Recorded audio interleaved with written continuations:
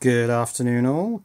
Today I'm going to take a closer look at this thing which I got on eBay. This was opened in my postbag 67 and it's an inverter. It's a 12 volt DC in on this side to 220 volt AC out, although it doesn't quite seem to be able to manage 220 volts AC, but we'll come to that when I put the DVM on it. It was relatively cheap. It's a fairly simple thing. It's a Royer oscillator consisting of a transformer, a resonant capacitor which makes up a tank circuit evidently, 2 power transistors with a couple of bias resistors and a choke, and that's it. The device here, which I originally thought was a MOV, may well be a capacitor. I can't quite understand what it's doing, and there's a bridge rectifier there which is also a bit of a oddity. Now I should just mention that today's desktop surface is carbon fibre. It's a strange composite carbon fibre sort of embedded in a plastic substrate. So it's a bit shiny and it is reflecting the camera a little bit, but we'll see how it goes. So here's the Wikipedia article on the Royer oscillator. It's an electronic relaxation oscillator that employs a saturable core transformer. Okay, that's fine. Now this diagram here isn't quite like the circuit that's on the board, but further down there's what's called the resonant Royer, and it says note the addition of the capacitor. The capacitor is across here, directly across the primary of the transformer, and that capacitor is the yellow X2 capacitor on the board. 2 power transistors, 2 pull-up resistors, well, pulling up to VCC. There's the choke, which is on the board. So this is identical pretty much to the thing that I bought on eBay. So I've printed that Wikipedia page out. Here's the diagram with the circuit, and I will add on to this, I'll cut this out, and I'll add on to this the components that are on my board, which seem to be in addition to this Royer, or this resonant Royer oscillator. So the additional components on my circuit board are this blue thing, which at first I thought was a MOV, but now I'm pretty sure it's a capacitor. It's got 222 written on it. So that's in one of the output arms of the secondary of the transformer, the high voltage side of the transformer.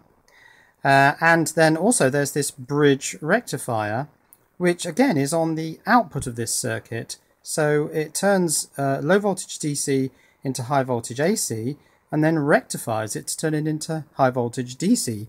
Not quite sure why, but that's really handy for the application that I want to use this for. So this board has a number of lettered output points. There's D, there's, what's that say? Oh, that's the input. That's D, C, B and A there. So I've added those onto my drawing. Now I've also shorted out this capacitor because I can't really see the point of it being in series with the AC output.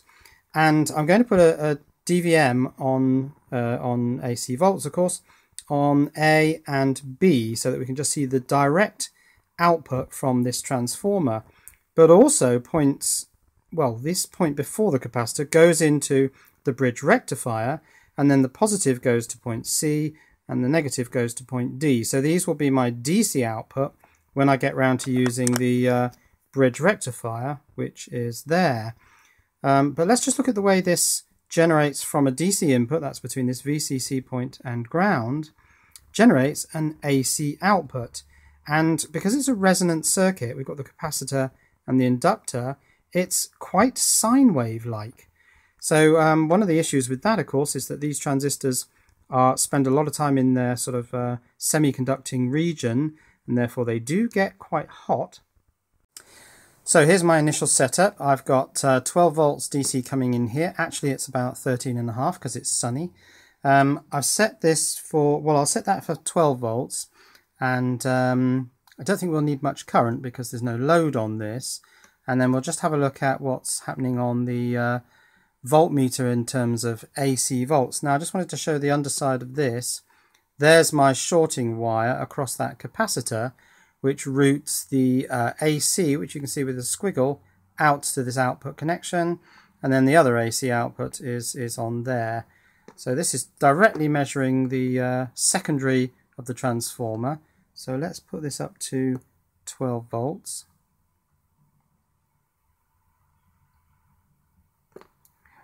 Let's make it exactly 12, just so that we can see what happens. And what's the current set to?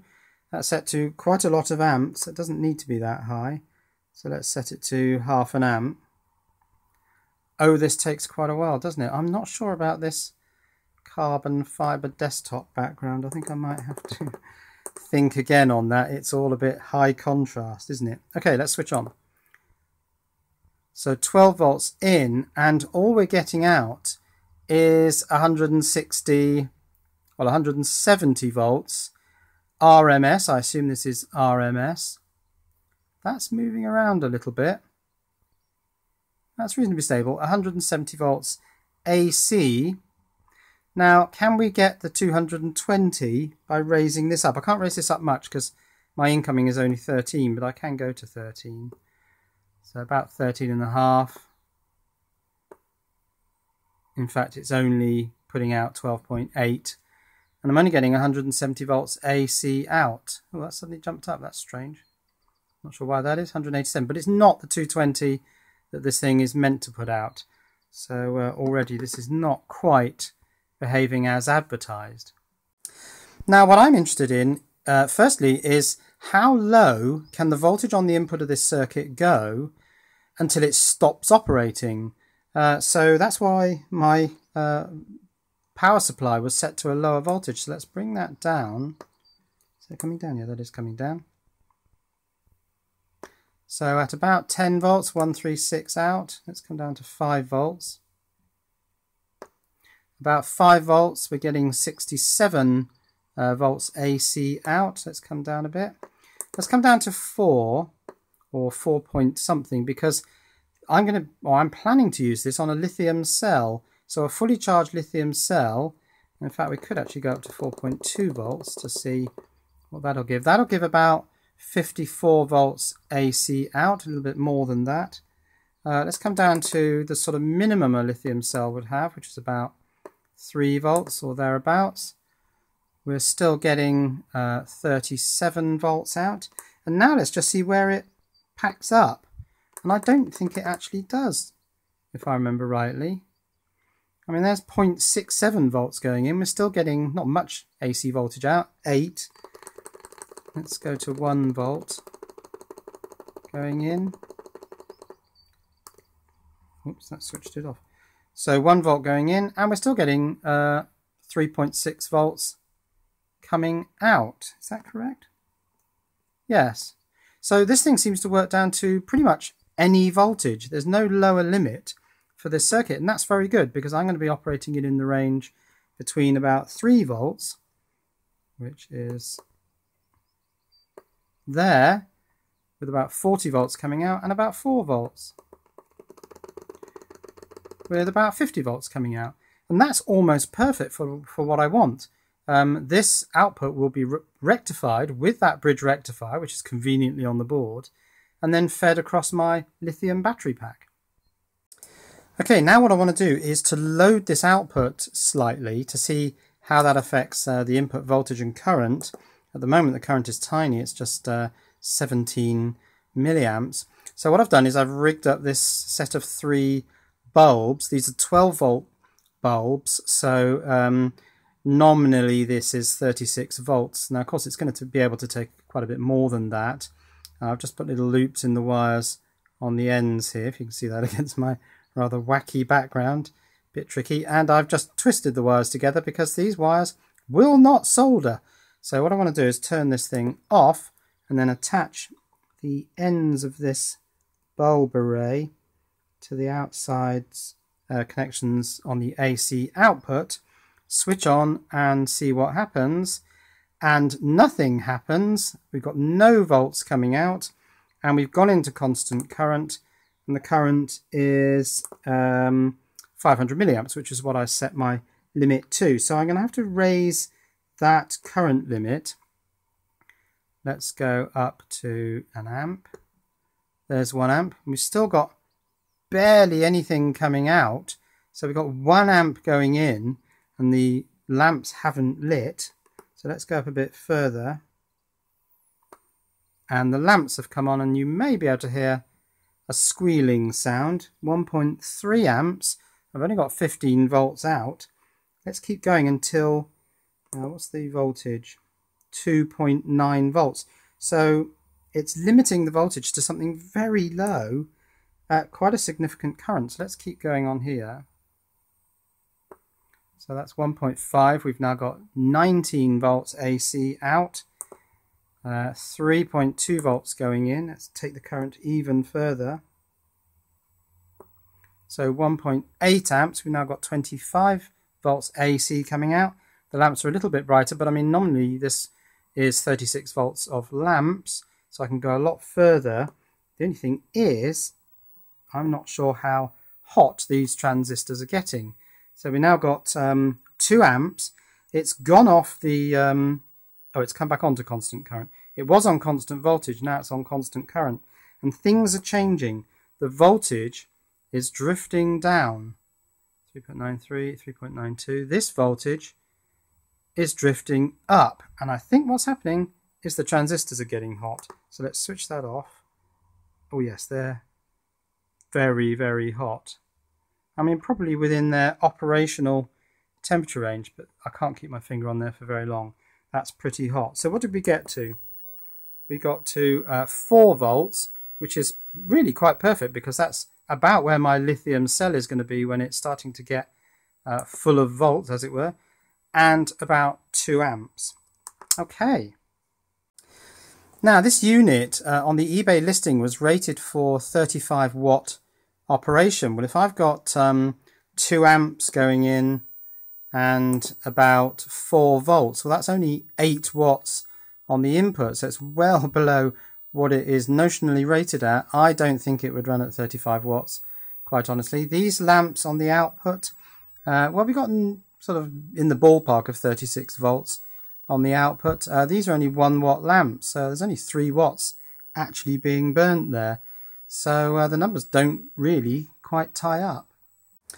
So it certainly works, but the transistors do get very hot, and that's actually what's causing the voltage to... No, is that voltage? Yeah, that's voltage. I think I set that limited to 4 volts, so it's at the moment voltage limited. This is creeping up, and I think the voltage will creep down, or it'll go into current limit. But what's happening is the circuit conditions are changing because the semiconductors are getting hot, and that's just sort of changing everything. But I don't think this is going to be a major problem. That's gone into constant current now. The input voltage is dropping off in order that the current doesn't go over 2 amps. I don't think this is a major issue because the idea of this is to remove power from one cell in a series pack and transfer it through the bridge rectifier across the entire pack. Now that's only going to be done in sort of bursts, so the idea that it gets hot with continuous use I don't think is a major issue. Okay, let's now turn to the oscilloscope. I put my probe on the output, put it on ×10 because I don't want to blow up my input circuitry. Can't see a thing on this screen, so I'm going to bring the camera down. And we have a pretty nice sine wave on the scope. There's some information here. The frequency of oscillation is around 40 kilohertz. The amplitude is 234 volts. Is that on ×10? Yeah, coupling AC. Probe is ×10. So yes, that does look correct measure. So let's now try putting the load back on the output, which is those little light bulbs. So switch off the 4 volt output, stick the light bulbs on the output of this. Now of course I'm going to have to make sure I've got a much higher current limit, so I'm going to put that back up to 2 amps. Beyond that the transistors get so hot that I don't really want to leave it for too long. So 2 amps, 4 volts. Okay, if I switch on, those bulbs should come on. They do. Let's take a look at the waveform on the scope. And it's gone a bit strange. The frequency is shot right down to, what's that reading, 7 kilohertz now. Well, that's not surprising because there's no fixed clock in the Royer oscillator circuit. It's all just LC. But under load, we've got nothing like a sine wave now, and the frequency has dropped markedly. My output amplitude, it says, is 34 volts. I'd be surprised because my DVM was measuring less than that. But yeah, that shape has completely gone off now. Nevertheless, it does work. I am able to take 4 volts from a lithium cell, admittedly at a fairly high current, 2 amps, and produce an output which I can force into all the lithium cells in the pack. We're transformer coupled, so there's no connection between input and output. When I do the lithium thing, of course, I'll be putting in my 4 volts from the cell that I'm interested in across VCC and ground, and the output will be, as I say, completely transformer isolated, rectified to produce DC. The positive side of that will go to the most positive cell in the pack, or the most positive side of the cell in the pack. The negative will go to the other far end, and there is a complete disconnect between the two. And I like the price of this thing, just $2.88 free shipping. Mine came, I think, from eGoTo, so there will be one of these per lithium cell. So in a 3-cell pack you'd need 3 of these, but that's just a very low price. For this module, I mean, difficult to obtain components, the choke and the transformer, it's a good price. So yes, I'm really liking this little resonant Royer circuit as my lithium power transfer from cell to pack. It's cheap, it's very low tech. Okay, the frequency varies, it's not very power efficient, because in linear mode this does get very, very hot. It will take in the low voltage that I'm interested in, sort of between 3 and 4 volts, and it will put out about what I want to force into the entire pack. Of course, this voltage will be pulled down by the pack, and there will be a current flowing DC through that bridge rectifier into my pack, and that way I can distribute an excess of charge in one cell to all the cells in the pack. So yeah, I think that's the next thing I'm going to do. I'm going to attempt to attach these 2 wires to a cell in the pack and attach the DC output to the whole pack and transfer charge and watch what's going on each of the cells with lots of DVMs. Yeah, I'm liking this. I'm liking it far more than I'm liking this desktop surface, this carbon fibre. Cheerio.